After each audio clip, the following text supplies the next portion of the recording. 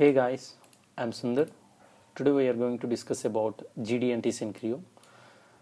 So, see this example.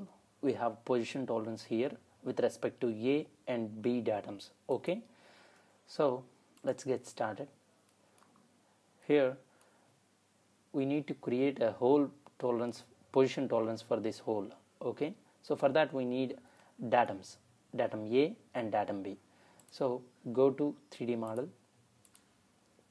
Here, go to annotation tab, create a datum target annotation feature, set a datum tag, click OK and give it a name A, and the reference, click on geometry and select the geometry, and placement on the geometry, keep it on the geometry, click OK and then OK.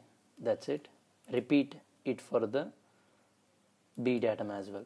Okay, click OK, B, and on the geometry select the surface, keep it on the geometry, the placement will be on the same geometry.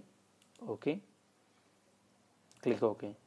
That's it. We have created datums. Okay, and go back to drawing here. Okay, now go to geometric tolerance, click on that, and now click on position tolerance and the reference, select the reference. From the drop down, click feature and click the hole.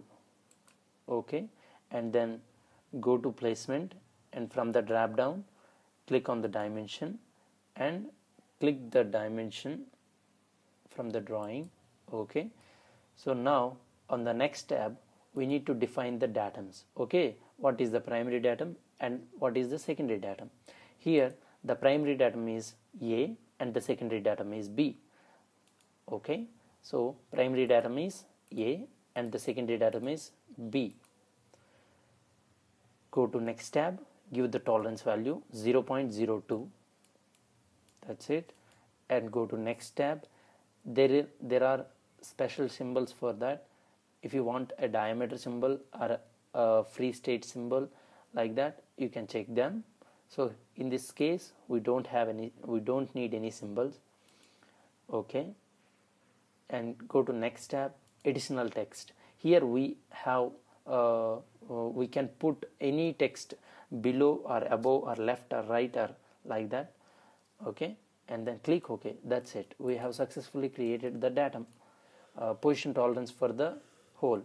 Okay, if you want to edit it, so please hold click and then pick from list and click on ID1 G tolerance. Okay, and come back to it and right click on it and go to properties. There you go. You can edit the values again. Okay, that's it. Thank you for watching.